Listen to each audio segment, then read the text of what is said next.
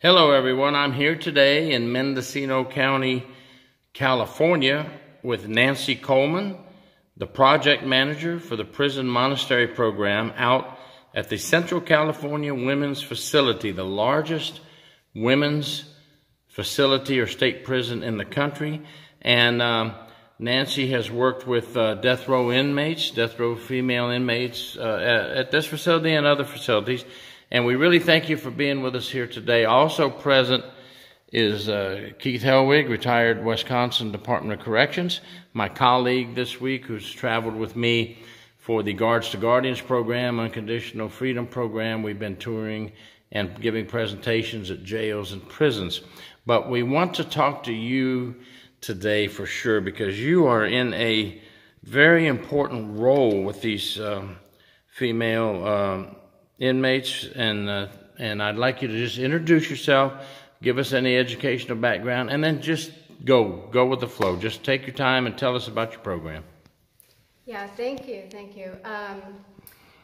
I have been a part of the Prison Monastery Program for about a year and a half now, and my original idea was to send out invitations for people who are incarcerated on death row to join our Art of Soul Making correspondence course. So I individually, person by person, chose different facilities and individually sent out invitations. And the person who received my invitation could opt into the program. Yes, I'd like to do it or not do it. And based on that, I would send them our workbook. And today I sent out about 450 personal invitations, and we now have around over 300 incarcerated people on death row who are a part of our Art of Soul Making correspondence course. Are they all female? They're not all male and female. Male and female, yes. And so I sent some invitations I sent to all the women on death row, and then also to the men as well. And so I'm continuing to do that. And currently we have 130 facilities that it's not just death row, it's general population as well, who have received our Art of Soul Making program. And I assign pen pals. I'm the conduit between the letters coming into the Unconditional Freedom program. They come through our database, and so we have a safety program where the letters are reviewed, and it looks for certain keywords. And so when they come in and when they go out, it goes through a letter scan. And so, as well as me reviewing the letters as well. And then when I assign the pen pal, and then they write only through our database. And so they have the correspondent has a dashboard, and they write on it. So there's just first names only, and only use the Unconditional Freedom email or return address if it's postal mail. Keith, what do you... Can I ask you how your criteria for choosing people that are going to be the pen pals? The people hear about our program, they look us up, and they have a desire to contribute. And sometimes it's personal interest, like they have a family member or someone that they know, or maybe they're in some kind of personal challenge in their own life, and they feel like if they give back, they will have their own healing if they do that. And then, so people look us up and hear about it in many different ways. And we recently had someone who just got out of prison herself and needs to do community service. So she found us online and signed up to be a certified letter writer, and now we're working with herself and her parole officer on getting her volunteer hours, some of them, not all of them, for her letter writing. So And we spoke about that the other day, and just for the audience out there, this is also approved by a judge. If you're not familiar, if someone gets out of prison and they have community hours to do, the judge has to approve where they can go and do their community hours. And there's also, the state has a form of approved locations they can go. So for this program, did it take a special meeting with the judge to get it approved? Well, this is brand new, so that's in process as we speak. It hasn't happened yet, but it's going forward to the judge. And yes, exactly. I understand in this case the parole officer's on board and you're on board. Probably the state attorney. I think it has a good chance to be approved because of the next question I want to ask Captain Helwig. Your security measures seem pretty good about these things, and that you only use a first name basis. How do you feel about the security they're using for these letters coming in, Captain? You know, I think as long as there's good screening and as long as you have such a personal investment in it, I think that's a good idea. Unfortunately, both Gary and I know how manipulative incarcerated individuals can be. So having someone such as yourself there screening things and looking at things, I think it's a good program. You know, inmates love outside contact. They love hearing from the free world. And maintaining contact with someone, even if they don't even know their last name, if they don't know a lot of personal information about them, it still gives them a connection to the outside world. And I think that's a connection that they really need. Yes, so I wanted to make sure we get those 2 points out there. Yes. Approved by a judge, approved by the parole officer. Yes.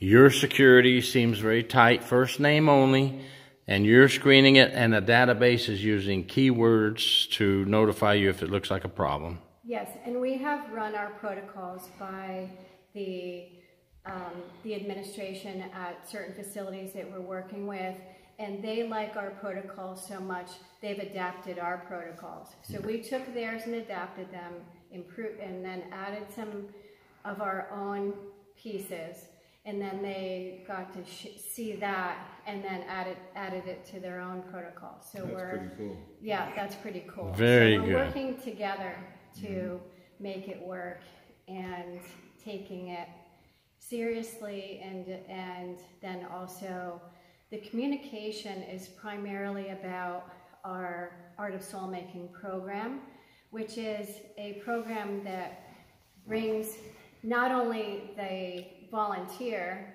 letter writer into their own process, they're studying the material as well, and then sharing how their life is changing through some of these practices and principles with the incarcerated person.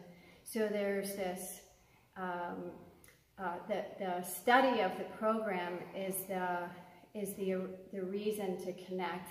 And then of course we have our life stories and things that we can share that we try to keep in a certain format, you know, not too personal or anything like that, but vulnerable in terms of, I used this principle for myself, like forgiveness, for instance. If I had something that I was carrying on my heart and hadn't forgiven somebody, there's practices and principles in there where I can write about it and then find forgiveness.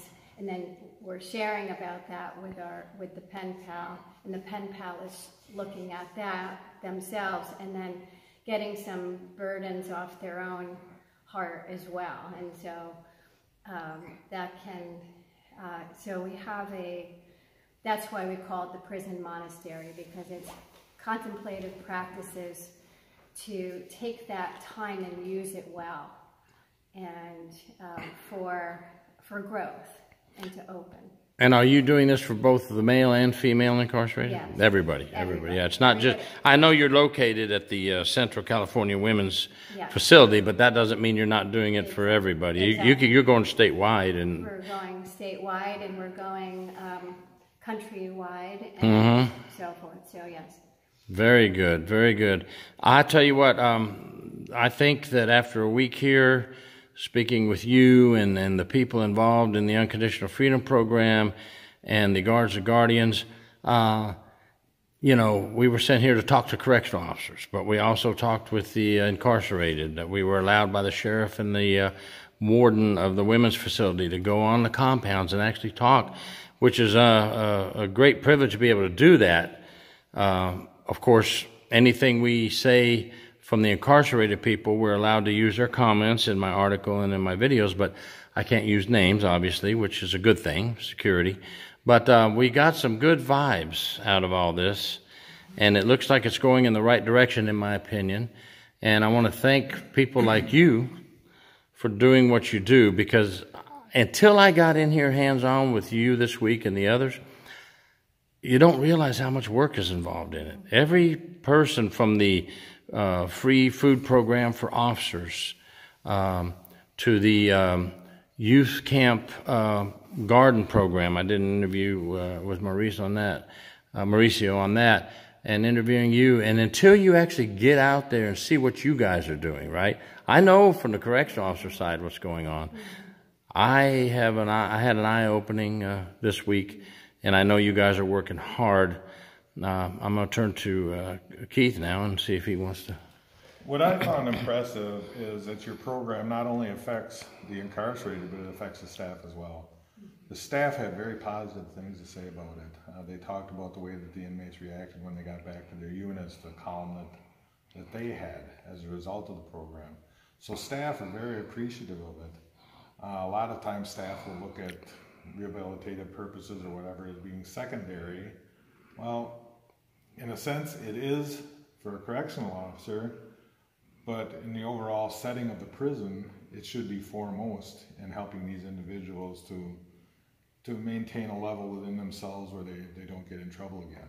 And I think staff are realizing that as well, that you're offering them that opportunity. So thank you. And in my closing, I just want to say, we always feel, I've always felt, and I know the captain does too, that the civilian portion of our criminal justice system in our prisons and jails is highly important.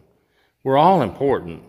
The correctional officers on the front line, the medical nurses, the counselors, people in your program, all have to work together.